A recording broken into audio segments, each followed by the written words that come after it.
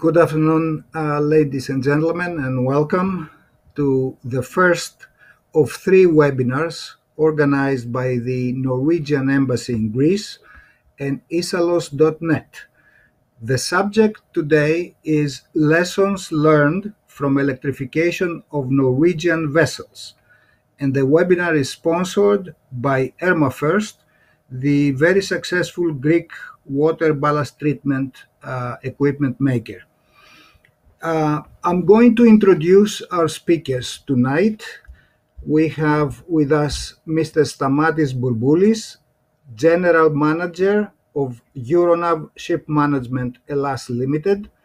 Euronav is an operator of 73 crude carriers of different sizes, very big, ULCC, VLCC, and Suezmax size.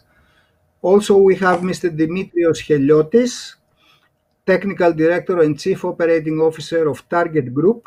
They operate 9 tankers and 10 bulk carriers. We have Mr. Myron Vergis, Director of Electrical and Electronic Department of Attica Group. Of course, Attica Group is the largest Greek ferry operator. The group includes Blue Star Ferries, Superfast, and Hellenic Seaways. On the Norwegian side, on the Norwegian front, we have Mr. Sigvald Breivik, Technical Director of Norled. Norled is the largest ferry operator in Norway. We have Mr. Narve Mjos, Director for Battery and Projects of DNV GL, and Mr. Odd Moen, Head of Strategy and Business Development, Offshore and Marine Center, Siemens Energy, AS. And of course, we are very honored to have with us His Excellency, the Ambassador of Norway to Greece and Cyprus, Mr. Frode Overland Andersen, who will give us his welcoming address right now. Mr. Ambassador, please. Thank you, Mrs. Sachiradis, and good evening, everyone. On behalf of the Norwegian Embassy, I'm both privileged and honored to open this webinar on lessons learned from electrification of Norwegian vessels. Let me start off by thanking our two partners, isalos.net and Attica Chronica, and of course the distinguished panelists from Greece and Norway, who will share their insight with us. I'm also very happy to have such a large turnout from both Greek and Norwegian shipping industry with us online tonight. Green shipping will become a major international market with significant opportunities for future growth and employment. Shipping companies, financial institutions, and suppliers are now planning future ship deliveries in the form of low or zero emission vessels. The Norwegian maritime industry is leading the way in this development of green shipping. Norwegian ferries were among the first to be electrified. In 2015, we had the first.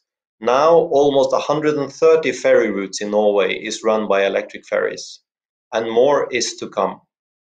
Green economy has not only become profitable, this segment of the global economy is one of the strongest growth rates and the brightest future. The new climate economy is about to become a major driver of the modern global economy. 2 points for Greece. Greece has an incredibly rapid development of renewable energy. Will reach about 65% renewable energy in electric production in few years, and latest by 2030. Second, the EU Recovery Fund will transfer 32 billion euro into the Greek economy along 4 lines. One of the major of those lines is green economy. And here lies the possibility and challenges for Greece as a world leader in maritime sector. And hereon lies also the possibility for the Greek-Norwegian cooperation, I think. Through a series of seminars, we will try to look into how we can foster a stronger connectivity between Norwegian and Greek shipping companies and maritime enterprises in order to develop green ideas for the future. I think it was Mr. Bisias from Attica Chronica who dubbed today's meeting a meeting between the Argonauts and the Vikings, very aptly. Let us hope that, of course, we invited the friendly version of the two groups, our two ancestors mentioned. If the Viking and the Argonauts would join forces, surely they would be unbeatable. With those words, I bid you all welcome for tonight's seminar, and I turn the floor back to the moderator, Mr. Panos Zachariadis. Please. Thank you very much, Mr. Ambassador. And we have many interesting questions and things to hear. We don't have too much time because we have to finish exactly by 8:10 because of the Greek lockdown regulations. So I'm not going to waste any more time, and I'm going to go forth with the first question for our panel, and it's primarily addressed to our Norwegian guests. So the question is, Norway is a pioneer in use of ship electrification, starting with smaller coastal vessels. Please describe your experience so far. What type of vessels and how many are electrified right now? Lessons learned, any unexpected issues, pros and cons. So I'll start with Mr. Breivik, who is, I think, to discuss this question from the operator point of view. Mr. Breivik.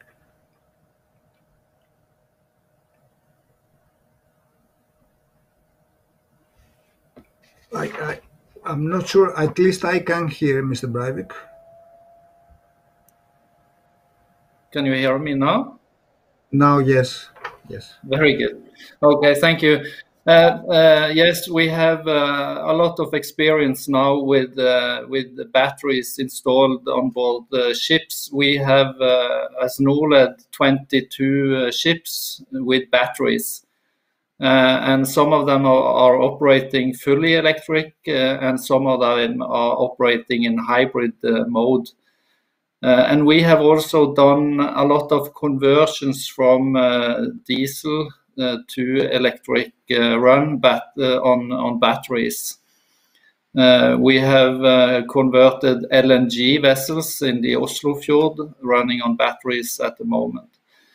And our experience is that we have worked a lot with the average power consumption on board the ships. We have reduced all the auxiliary use of energy when it comes to HVAC system, when it comes to pumps, when it comes to heat, and every part of the ships has been optimized for low energy consumption. And I think that is one of the most important things we have done. And all new buildings, we have worked a lot on the hull lines to make the ships efficiency as efficient as possible with known hull lines, and that's also very important. So I think what we have learned is that to have a successful operation on batteries, you need to focus on low energy consumption. And of course, in Norway, we have the same problems as in every part of the fjords countries, that we have a weak grid, in especially where the ferries operates. And that has been solved in some areas with batteries stored onshore for storing of energy, and we are charging the ferries when they are in the terminals within 7 to 8 minutes. And of course, the plug systems need to be working every time you enter the harbor. So that is also a challenge to have a good system to charge the ferries. And in general, costly wise, it's the price of running on electric are stupidly low compared to diesel. So that is also a positive side of it. I have to say here, and for the benefit of our audience, that I visited the site of Norled, and I watched a very nice video that you have there, along with many pictures and other videos of a totally electric ferry that you operate, the Ampere.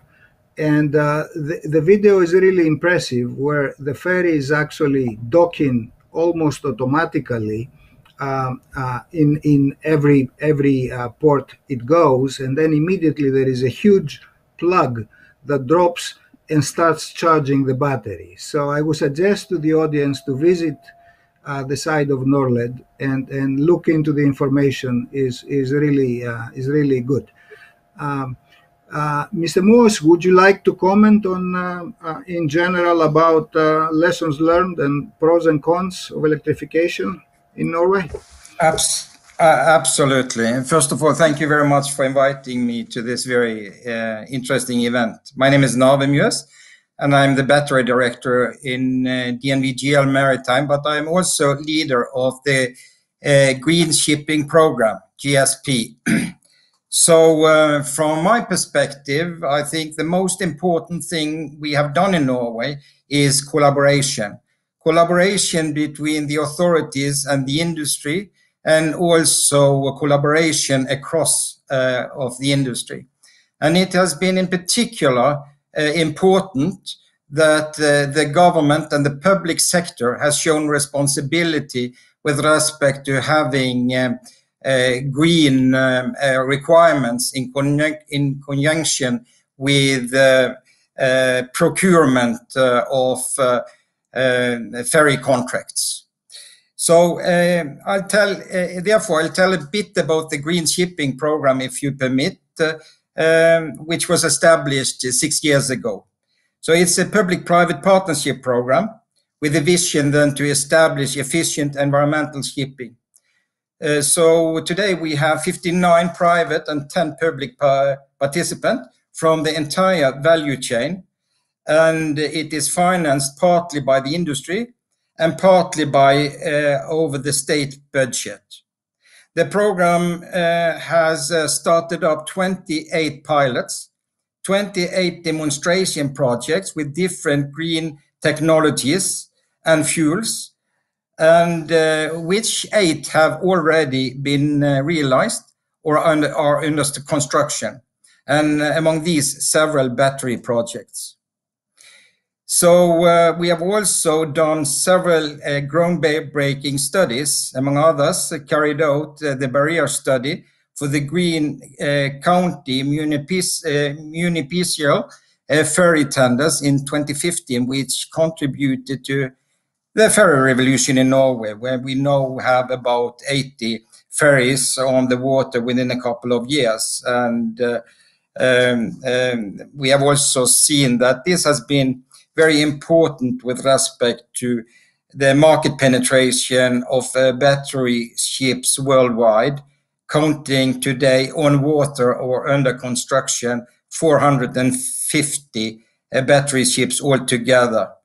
And 10 years ago, it was 10 or something, 10 to 15, I think. And of these, 40% is in the Norwegian market. So Norway has a 40% market share there. So the development in the ferry sector have been driven by environmental requirements in the public tenders for ferry operation, from first of all the Norwegian Public Road Administration, but also from the county municipalities. However, many of the crossings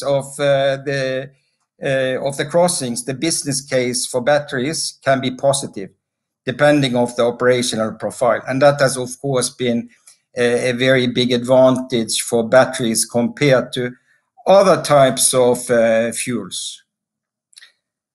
So I think the main learning is that you have to get the buyers of the transportation involved to have an efficient green shift. Cargo owners or buyers of ferry services. I think that's is a key issue then. So I think that was what I would say in my introduction. Thank you very much. Yeah, thank you.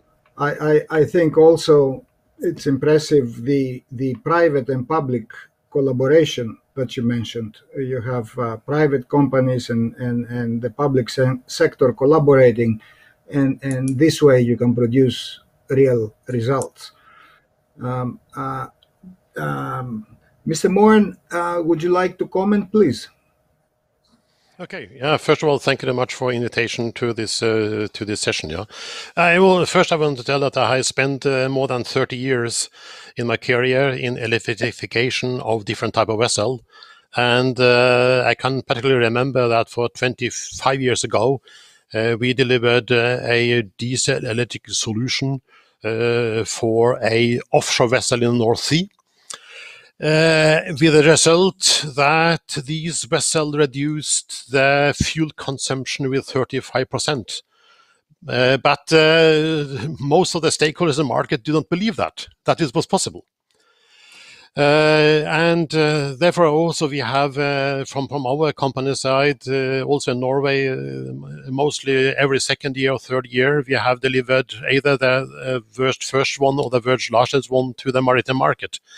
And particularly in Norway, we are manufacturing the key elements to achieve a new game-changing solution for the maritime industry, particular for mid-size and small vessel.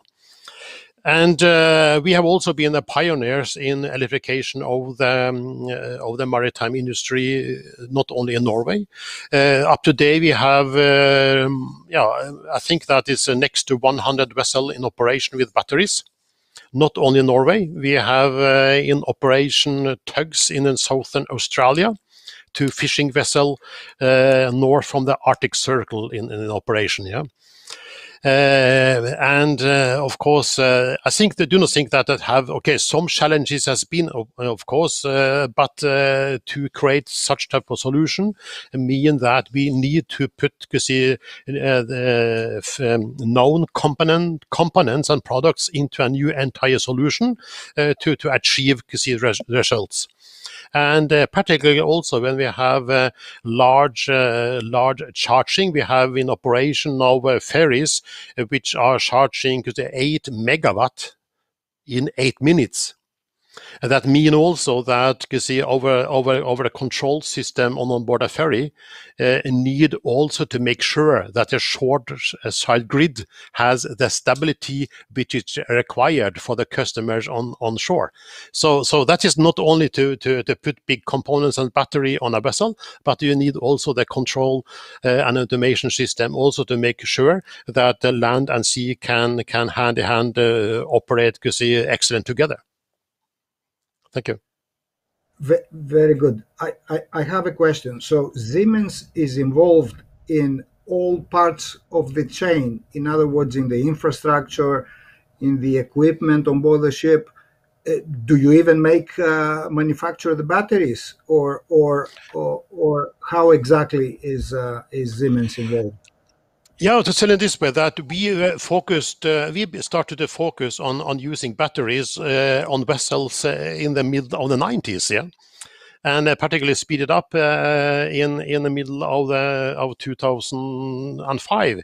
And the first vessel which we delivered was, of course, of other makers, but we of the company made very fast the decision that a key element in the batteries should be one product of Siemens. So therefore, in Norway, we have developed and also manufacturing batteries for the entire global market, and that is only up to now is the only factory in a global Siemens company which is manufacturing battery to the global maritime industry.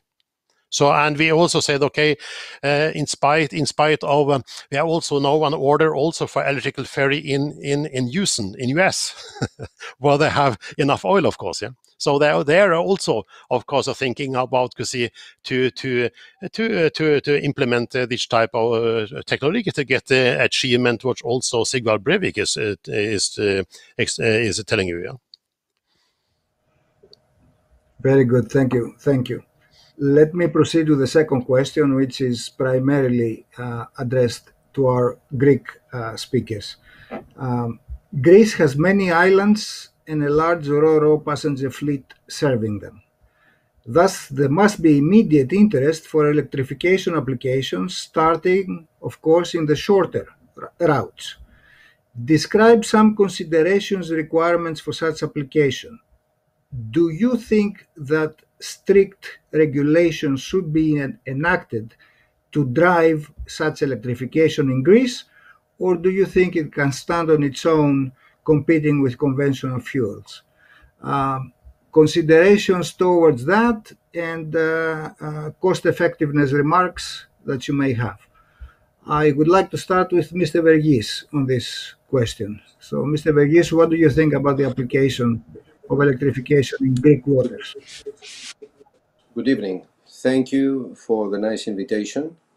We as a company, we have made a lot of investigation because we have a variety of vessels and we are sailing through the islands, especially Saronic Gulf, which is a very interesting place for us.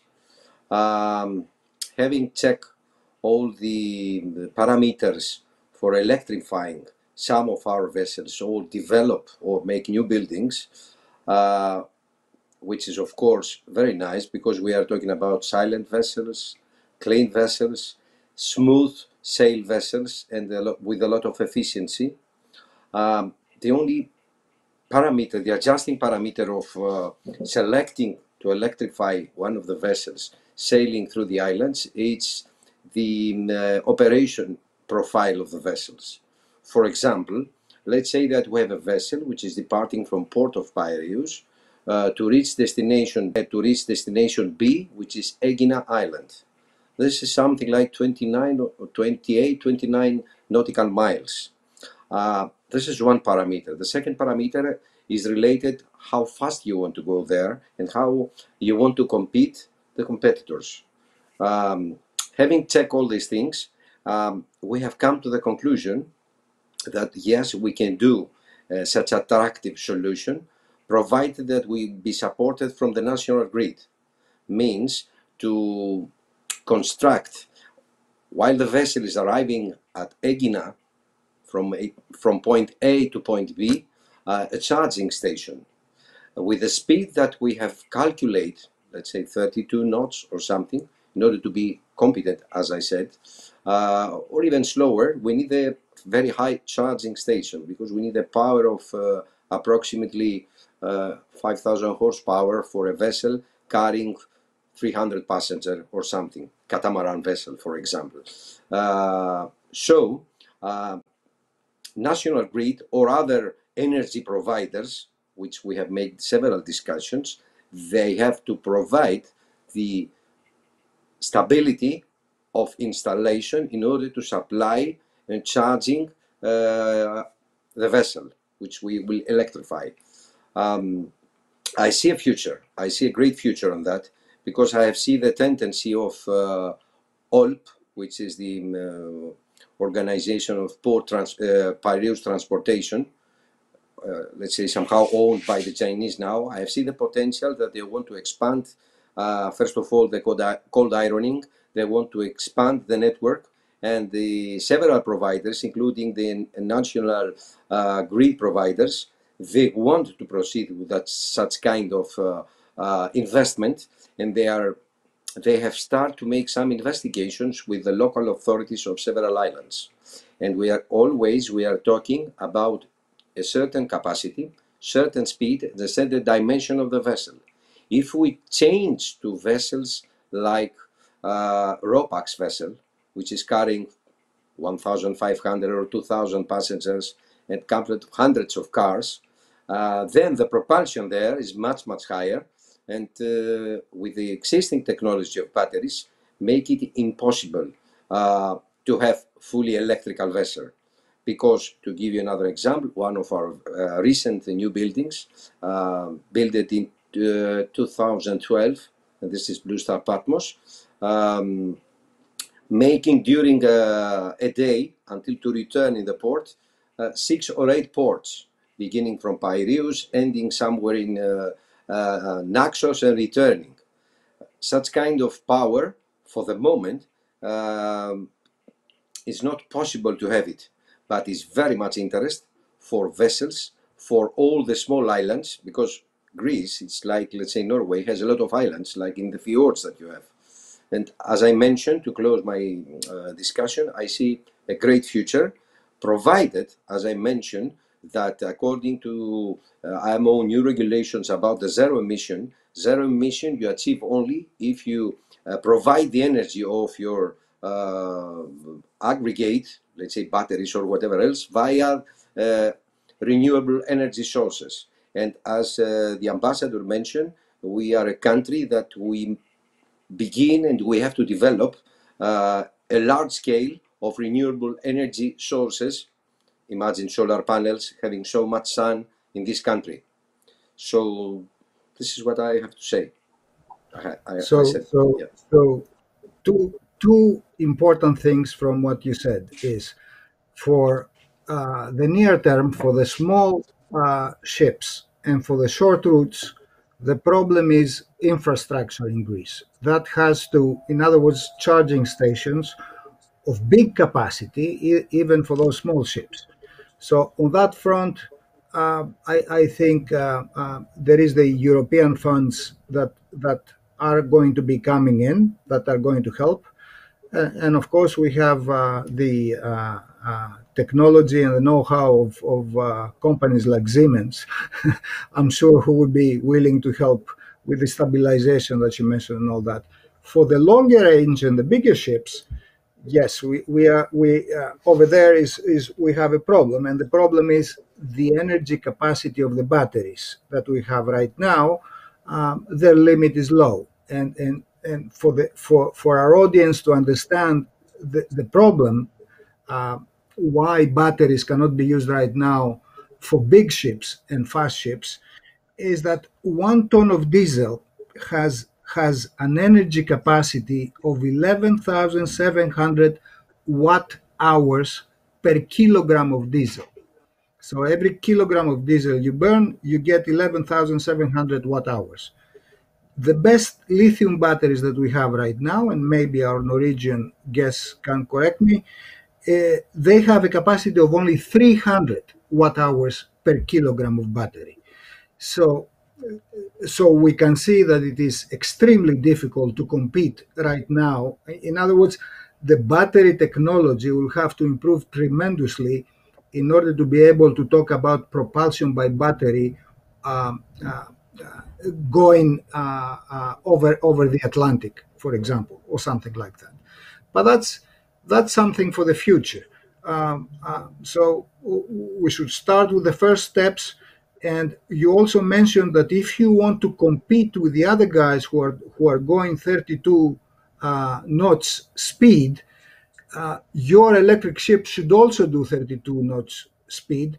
I'm not so sure this is so, because it could go half speed. But now more and more people understand the importance of clean energy. Okay, so I would think that customers would prefer to go with a clean method to Egina rather than a conventional ship. But that's something to be found out by public, I guess, research. Yes, Mr. Vergis. Yeah. Yes, have you What done you said any is research? truth, and I'm happy to hear that the understanding is for everyone that clean energy and caring about the environment is, let's say, our first priority. On the other side, commercial speaking, people which they are going for a vacation during the summer, which is the hot period, they want to reach their destination. We know from the experience as soon as possible. This is why some catamaran vessels that we have with a higher speed, with a higher consumption, this is why we have higher price on the ticket, and we see that there's a preference. The significant difference on power is, let's say, to reduce the speed from 32 to go 16 or 17 knots. If you go from 32 to 28, will not be that big difference in the energy that you are demanding and you want to have. Okay, Mr. Bourboulis asked for the floor. Yes, sir. Thank you very much, first of all, for the invitation. Thank you, Nαυτικά Χρονικά Νήσαλος, for inviting me to this very interesting discussion. I would like to talk more as a passenger, not so much my professional involvement, because, as you mentioned, I work for Euronav, which is a company that operates big tankers, VLCC, Suezmax tankers, much bigger installed power than what our guests from Norway mentioned before. I recall the maximum installed power was mentioned to be 8 megawatt, whereas in a very large crude oil carrier, the installed power is 3 times that much. And working for Euronav, who is a company that is really appreciating the need to work for reducing the greenhouse gas emissions. And I feel that we all have to look to the future and try to change our, in some cases, established mindsets. As it has happened in the international shipping and, of course, also in the tankers operation, to reduce the average speed of the ships, because it's a very direct and immediate method to reduce the emissions, the greenhouse gas emissions. I feel, as a passenger, that I should also be incentivized, as you said, Mr. Zachariadis, to choose for a greener option, even if by choosing that option, I may arrive to my destination a bit later. And I have to say, because I'm already quite some time on Earth, that I remember in my youth the passenger ships connecting the islands were less than half of the speed that now we are talking about. Of course, our lifestyle has changed. All these things have been part of our life, the speed, definitely, but maybe this is time to rethink. Yes. Mr. Heliotis, would you like to give us your comments? Yes, Panos, thank you very much for the invitation. It's very, very interesting discussion so far. I would like to just comment regarding that we are talking about now passenger ships. Of course, the story is completely different when you were talking about ocean-going large vessels that Stamatis was talking about, and we are operating. Regarding what was just been said is that the speed is something that has not been regulated yet in the passenger sector, and is left to the market to decide what kind of speeds you travel around the islands. But I would like to touch a technical note here regarding the ability of the present batteries, the lithium-based batteries, to reach the stage where we can depend on this power. And for this, I want to stress two strategic points here. One is the reliability of the system, and the other one is the dependability of the system. These two things are the foundation of the large vessels' ability to undergo large oceanic voyages where everything can happen to you in the middle of the Atlantic or the Pacific, and you can take the actions to save, first of all, the safety of life, and then the cargo in the ship. What I want to say with that is that we need to identify the safety aspect behind the battery question. And for this, I would also like to hear from the classification society we have with us today, and as well as the operators and the makers. Of course, we had a slight mishap with already with a vessel regarding a thermal runaway and almost an explosion. We know that, and this kind of safety issue, when we're talking about passengers and cars in the first place, and then a vessel traveling, voyaging across the Pacific or the Atlantic, we need to have this under consideration. So to take this discussion further, I would like to place this question. Is the classification and the type approval sector ready?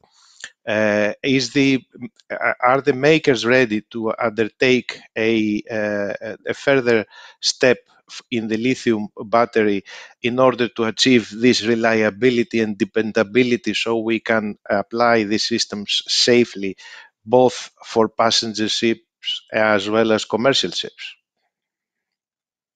Okay. Direct question for Mr. Mjos, I think. Yes. Yes, sir. Yes, thank you. It's a very good question. But from our side,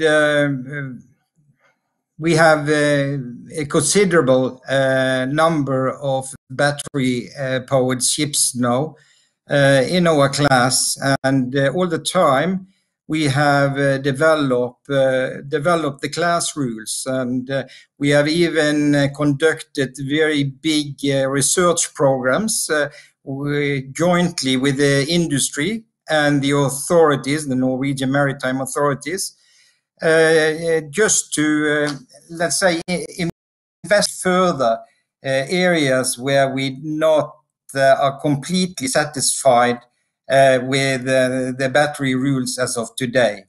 But I think green fuel is really dangerous.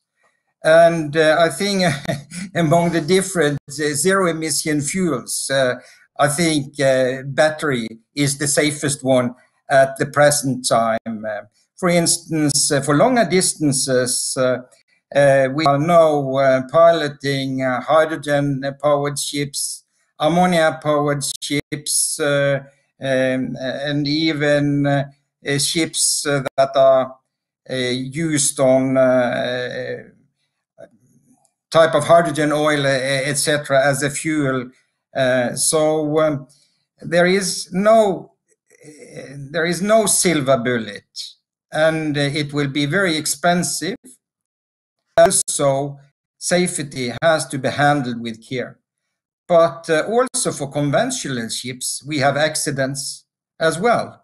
And the energy density you have in traditional MGO is tremendous, but we have learned to handle it. And in the same way, we have to take safety very serious and do our best and take it step by step. Yeah, I think that's what I would answer to that one. Okay, 1 second. When we have interesting conversation, time passes fast, so I want to get into some other areas. When we're talking about large ships crossing the Pacific or the Atlantic, that's way into the future. We need new, different battery technology for that to be used as propulsion. But in the meantime, we can use batteries on those ships as auxiliary power, for example, or perhaps to replace one generator engine.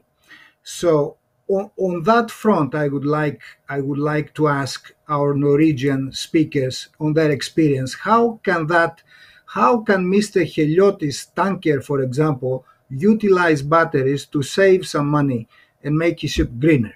Mr. Moen. Okay, thank you very much. I think that is a very important question. Yeah, and first of all, I want to say that batteries will, of course, play an important role in the maritime industry in the future. I personally believe that 80% of the vessel which will be ordered in 2025 will either have a smaller battery or a larger battery. That is depending on the type of the vessel. And I think also that, of course, that batteries for a deep sea vessel is challenging. For instance, a deep sea container vessel, or the largest one is sailing today, if these vessels should be equipped with batteries, the volume of batteries is equivalent to 15 times of the entire bunker space and the machinery space. So that means, okay, that's impossible. So therefore, it's right that you say, start with the ship types where the technology is available. If we are doing that, for instance, ferries and tugs and so on, then of course the maritime industry will of course drive research and development further, will be increase the competition, which also will of course create new game-changing technologies as well. And first of all, we have no quick fix to achieve zero emission in one single step. And therefore, we have to start somewhere. And I think that most of us now is convinced about to reduce the emission of greenhouse gases with 50% in the next years to come. We cannot, or you cannot, order a vessel tomorrow with the technology of yesterday. You have to think a bit different, and therefore coming also to my next point, or to my answer here, to reach the reduction of greenhouse gases with 50% or 20% or whatever, you need some smart electrical system on board a vessel. Batteries or variable speed drives for propellers or shaft grenades or whatever. So that was all the same we did also with in 2012 when we made a rebuild of 4 large railways ferries which was operating between Germany and Denmark. That means that this vessel had 5 diesel engines with generators. We put 1 diesel engine and generator on shore with a weight of 90 tons, put on board 30 tons of batteries, 1 ton of electrical equipment, and the result was that the vessel reduced the fuel consumption with 15% without charging for shore. And I think that we need also to do this step by step. And last year, the world's largest also hybrid vessel went into operation. That was a Ropax vessel in Norway, operating between the southern part of Norway and Sweden, the so-called Color hybrid. This vessel is a plug-in vessel that the charging batteries in Norway and steaming to Sweden. And the vessel has a capacity of 2,000 passengers, 500 cars and trucks and so on. And due to the plug-in technology, the vessel has reduced the emission of greenhouse gases with 20%. If it has been also a charging possibility in Sweden, then the vessel will further have had reduced the emission of greenhouse gases with 20%, mean 40%. So I think that my message is that we need to go smoothly step by step, because we do not have any quick fix for the entire vessel types, but for ferries and tugs and other smaller vessels where you can charge very often, then the technology is proven and is also available. Mr. Myron, that last vessel that you mentioned, is it using the electricity for auxiliary electricity or auxiliary power, or also for propulsion? No, so the batteries are connected to the main switchboard of the vessel, so that the electrical energy on the main switchboard is, of course, distributed to also the propulsion and also for the accommodation as well. Yeah. Mr. Mjos? I have a small comment there. The motivation, once more, it's really the public sector that is going in front here. So the reason why this solution came up was really about the city of Sandefjord that would like to have emission-free port sailing in their port.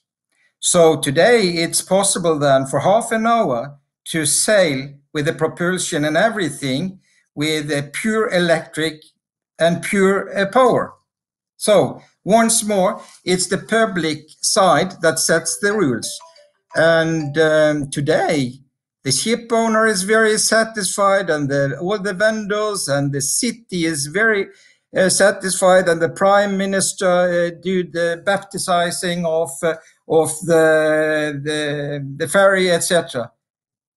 So it's very correct what Odd is saying, taking it step by step, and we will. I want to ask something, Mr. Breivik, but before I do that, Mr. Vergis wanted to make a comment. Mr. Vergis? Yeah, the comment, Yes. some of the things was covered with Stamios, but what I want to mention to the other two gentlemen, Mr. Heliotis and Mr. Bourboulis, regarding the ocean-going vessels, definitely the hybrid application is a good application, but we have batteries and electrification of the vessel. The main thing is the batteries, but we have also to think the developments that are taking place for the solar panels. In nowadays, 1 square meter can give even 300 watts. Means there is a lot of open surfaces on the long ocean-going vessels that installation of solar panels can charge a considerably big amount of batteries, because whatever energy you receive, you are subtracting this from emissions. And this is something that also has to be considered. And the application of hybrid, as mentioned, is also good. But combine these two, it's ideal for the long-going ocean vessels. This is what I wanted to say. Thank you. Very good, thank you. I want to ask something, Mr. Breivik, because he's one of the pioneers of all this. What unexpected issues did you have once you decided that we're gonna try to go all electric and all that? I'm sure you had some surprises that you had to overcome. Can you give us some feedback? Yes, I can, and of course we have learned a lot, and we have learned the hard way. We have had a battery fire on board one of the ships, and we have had one explosion in the battery rooms as well. So we have really learned it the hard way, and the first battery version we introduced on this MF Ampere was on another generation than we are operating now, with more and better control systems. I think the most important thing when you talk about the battery technology is that you have good integrators that know how to integrate the power system into the ship system. That is very important. And also we have learned that there are more electrical losses or heat losses in all the components that was assumed before we started introducing the batteries. So we see a heat loss of up till 10% from the grid to the propeller in the systems. We didn't expect that high. So cooling of batteries is very important, and the temperature control on the systems is very, very important. And also we have also dimensioned the batteries higher now in order to have healthy batteries in a 10 years perspective. So we have learned a lot. Technical question: how is the cooling achieved, Mr. Breivik? Yeah, we are cooling by air coolers and heat pumps. So we are generating. We have cold water in Norway, so we have enough cooling from the sea. So that is used. Okay, my next question is for Mr. Bourboulis and Mr. Heliotis. Would you be agreeable to fit your ocean-going ships with a battery system to support only hotel and navigational loads, for example? And potentially such system could also support operation at berth, okay, by concurrent charging it, especially during the night. and I'm not talking. I'm talking from the perspective to reduce your emissions, not necessarily if it makes financial sense. So, would you be willing to consider something like that, Mr. Bourboulis? Euronav has committed to follow the Poseidon Principles trajectory for reducing emissions of the ship. So it is already a commitment to follow. So if there is a solution that would contribute to that target, we would definitely consider. But of course, you know that for any company, the question of cost is always there, can be absorbed depending on the level of the cost. But for me, the main point for consideration is how exactly, as Mr. Vergis mentioned before, the battery, in my mind, is an energy storage system. So you get an energy, the quality of the energy that you charge with. So it is important to have a clean energy to store into the battery in order to reduce the emissions. I have seen some proposals, some considerations, as you mentioned before, to use a battery in order to run your diesel generators at a steady load, and then the battery to absorb the variations and the response to varying loads. But I think this is a marginal save. A considerable saving to my mind would be if there would be a possibility to charge the battery by renewable source of energy. To my understanding, for the size of the ships that we operate now, it is not feasible. Definitely, we would look if we would make a considerable contribution to the reduction of greenhouse gas, but the way that I see it now, maybe I missed something, it's not very evident. Especially, you mentioned when the ship is at port. When a tanker is at port or at the terminal, it's a very heavy operation, as you know, demanding in electrical power, especially if it is for discharging, maybe 2000 kilowatts. So it is something that we would definitely look. At the moment, I cannot see it very clearly how this could be achieved. Okay, I'll modify slightly the question for Mr. Heliotis, but as far as being in port, a tanker discharging, what I had in mind is that all this energy, maybe you can call it cold ironing, but all this energy could come from shore instead of firing up the boilers to produce steam to run your turbines to discharge.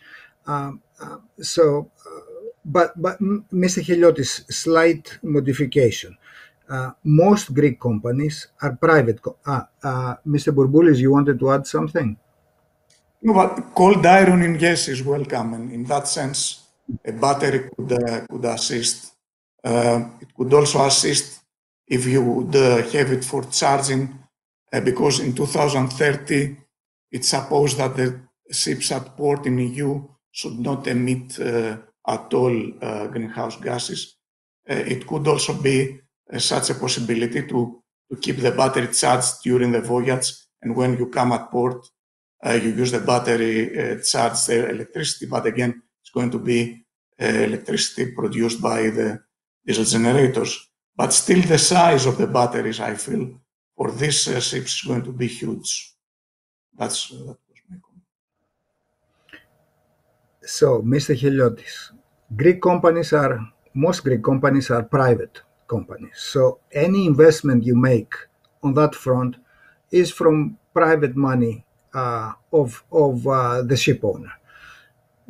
Do you think that this investment can be recouped in the form of a strong benefit in the chartering potential of the ship in the near future, considering the new greenhouse gas regulations I'm talking about? Do you think that the charterers would prefer so much a ship with such an investment as to make financial sense to proceed to make the investment?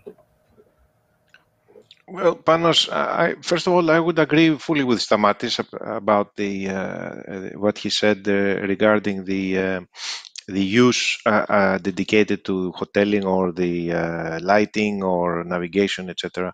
The thing about the investment for installing this arrangement with batteries as a benefit for reducing the emissions should be seen as what kind of measure would be. We're talking about the short-term measure and the long-term measure. If someone, for instance, would be ordering a ship tomorrow morning, or someone would be considering ordering a ship after 2025, for instance. So that's a big question, and everybody's keep asking the same question. This morning we had a very interesting webinar with Hyundai Heavy Industries, where they also try to answer to the big question: what we order now?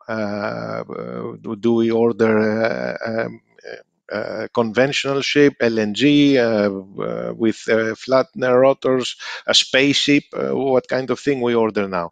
The question is not clear at all, I'm afraid.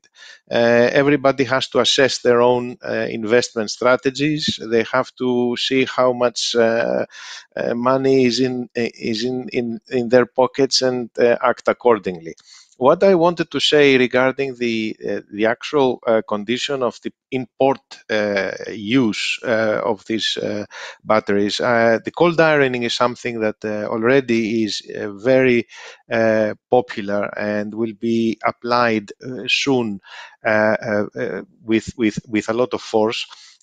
We have been involved with the Intertanko Technical and Environmental Committee with the use of this at the CARB regulations in Los Angeles and Long Beach and North Californian ports, where the regulation is coming forward by 2 years, and by 2025 and 27 you need to have some kind of arrangement, either cold ironing or some treatment, in order to be discharging or do operations as a tanker in the West Coast. So if that can be combined with an array of batteries that can supply first of all, the charging ability and the operation of using these batteries for supplementary use during these discharging operations, and the calls during the West Coast visits to the United States or even Europe later on. Maybe this could be done, but somebody has to identify what exactly these batteries will do. One idea maybe will be to be an emergency supply system, whereby if the shore power is disconnected for some reason, maybe the batteries could take over at least the safety systems and the shutdown mechanism and the shutdown procedures, so all the operation is safe. So this is how I see this operation going on for the bigger ships like tankers, for instance. Okay. I have a question for Mr. Moen and perhaps Mr. Mjos, and it has to do with the future, battery technology. What do you see as far as improvements in battery technology? Should we expect any big breakthroughs anytime soon, or can you tell? Can you not tell? What do you see? You are the experts in this, Mr. Moen. So I'm not an expert in the chemistry, but first of all, of course, that is a lot of pressure around the world to develop the new battery technology which are safer, with a longer lifetime, and also can be charged and discharged often, whatever. But I believe that will take some years until a new chemistry is coming to the market. Yeah, Vergis has to be developed in the kitchen, and then also to have to also to commercialize this. That will take time. I think that in the next 5 years we need to deal with the today technology, and therefore I think also very important. Because I think also that then the industry will first of all optimize the existing technology to make it safer and to make it more reliable, and also to make it more compact. Yeah, and also of course I think also we will see also a decrease in price as well. Yeah, until a new chemistry is available. Yeah. Now, we haven't talked at all about fuel cells. Do you see fuel cells related as assisting an arrangement with batteries, or do you see it as being something different? Mr. Breivik. Yes, we are at the moment constructing one ferry that will operate on hydrogen, on liquefied hydrogen in Norway from the next year. And we see that a combination of fuel cells and battery is a very sufficient way of operating the ferries. And also in the future, where we have these pure electric ferries, we can combine that with hydrogen in order to avoid charging between all the trips we are taking, so that we can operate more dynamically in rush hours and such. So we think that fuel cells have a good position in combination with batteries. Okay, for the benefit of our viewers, we have to explain a few terms perhaps, because not everybody is familiar. Cold ironing is when you take electricity from shore, and you use it in your ship to do the operation of the ship. And what we're talking here before is using that electricity, cold ironing, to also charge batteries, which is a different thing, to also charge batteries. And fuel cells is where you have a substance such as hydrogen, LNG, ammonia, or whatever, and the chemical reaction of that substance in the fuel cell produces electricity. And with that electricity, the fuel cell produces electricity. With that electricity, you can charge batteries, or you can use it for whatever else you would like. You could even use it directly for propulsion. Mr. Bourboulis, yes. Just on what you said, I just want to say that we are part of a research study. We offer the operational feedback to this study for checking the possibility and the feasibility of using a fuel cell for a VLCC to produce electrical power, and in that case, definitely the batteries need to be accompanying the fuel cells in such arrangement, and also because it's going to be a heat production through this reaction that you mentioned, it's also a potential for some steam generation out of all this system, and then the steam generated to be used also for electrical power production.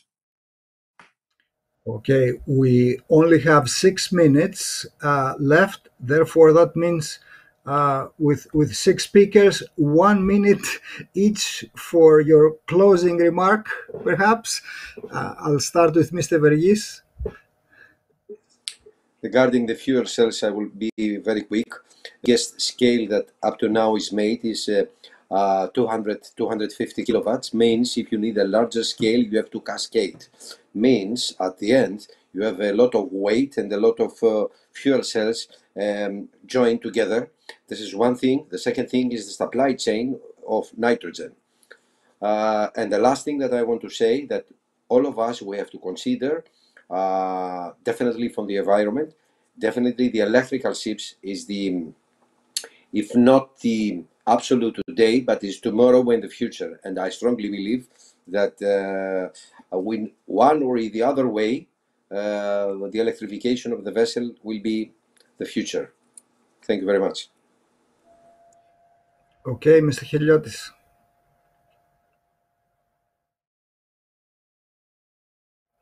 Oh, we can't hear you. For some reason, we cannot hear you. Sorry, Now, yes.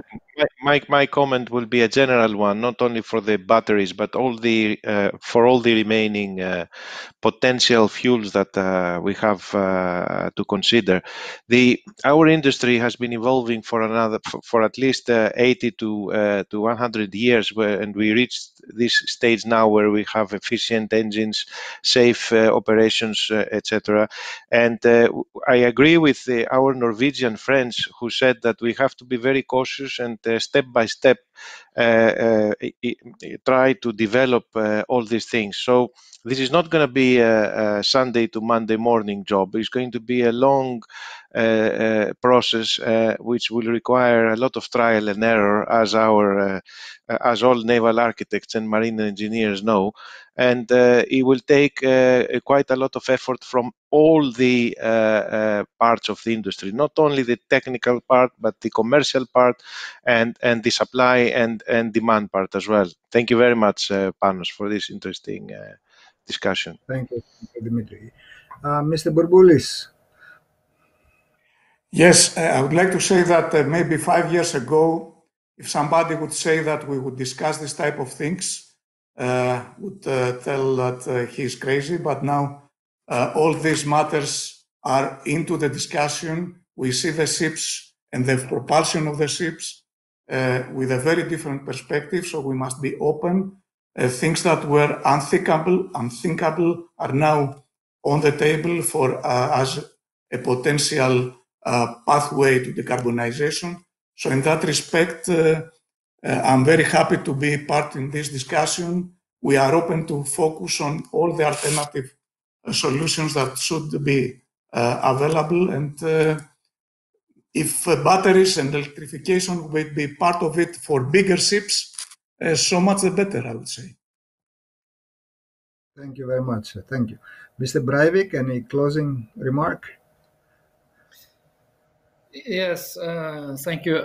I also understand Vergis' concern about the fast-going catamarans. That's one of the problems we have in Norway as well, and we have started looking into how to make them zero emission as well as the ferries. And I think what's very important for all to understand is that in Norway, we have achieved a low energy consumption ferry operation through this battery program. We have reduced the energy consumption dramatically in order to be ready for the batteries. That's the rule number one for us. And I also think that for achieving zero emission on the catamarans, on the express boats, we also need to take the ship apart and start all over again and see how we can both operate and build the ships to be zero emission. Thank you. Thank you. And Mr. Mjos? Yes, in Norway, I think for the time being, electrification is not necessarily batteries, but electrification with fuel cells, as mentioned here, and other types of fuels for longer distances. And the innovation drivers for this electrification is, of course, climate change and the Paris Agreement. And there are even some ship investors and banks ask the question, is the environments sufficient? Maybe the Paris Agreement will require additional restrictions or requirements to the industry, a CO2 price, additional regulations, etc. And I think we expect both to come, and are currently positioning ourselves, and we are moving along a lot of axes at the same time. So and I think there is different solutions for different type of ships. But as we see it, to make the markets to work for use of green technologies and fuels. That's the most important thing that the government can contribute to. And that would be my main recommendation. Thank you very much, Mr. Mjos. And last but not least, Mr. Moen, your closing comment. Okay, thank you very much. First of all, I want to mention also that, for instance, 6 years ago, we have retrofitted 6 large RoPax vessels operating between Germany and Denmark. First of all, they reduced the emission of greenhouse gases with 50%. But on the other hand, they reduced the maintenance costs with 40%. Due to cutting running hours on diesel engine, and also when the diesel engine operated, they operated on the optimized combustion. So then I will say that the future will be electric, either direct electric powered, or that electricity is producing e-fuels, a synthetic fuel, ammonia or hydrogen or whatever. And I also strongly believe that in at least and latest in 5 years, every new vessels which will be constructed will have a small or a larger battery. And then I think also that if the future should be electric, it will also be some shortage of electricity on shore, also to infrastructure and infrastructure cost. So that means that the shore and sea need to be very smart connected. Also, when a vessel is in harbor, a vessel as well, and then it means also that if a vessel need that can happen that one vessel, for instance, in the morning can only get 100 kilowatt from shore, but 2 hours later the vessel can get 500 vessels. So therefore, I think also that you need to see smart technology at the vessel and also the share on the shore to utilize the cross sector topology. Thank you very much. It was very interesting. Thank you all speakers. Our time is up for a very interesting discussion indeed, and I would like to thank the sponsor of this webinar, Irma First, and our viewers for being with us. Have a good evening, and we'll see you next time at the next webinar of isalos.net. Have a good night. Thank you very much. Have a good night. Bye.